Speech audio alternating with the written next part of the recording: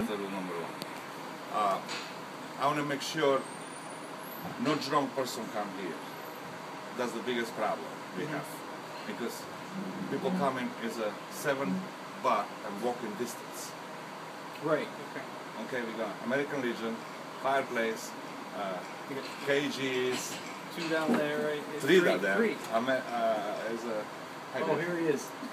We got the Fireplace, the Graghi, we got Friends, we got Sons of Italy, we got a Spice walking distance, people walking.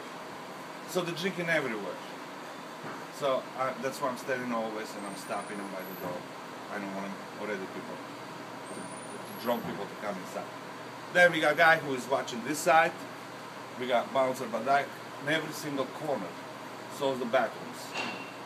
So we try not to have no problems inside, and problems they don't exist inside because there's so many people, and then they understand.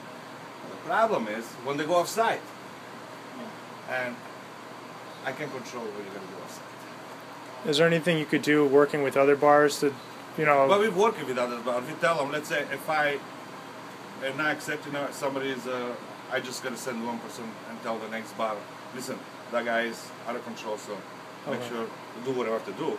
But I don't allow them to my place. So we're working.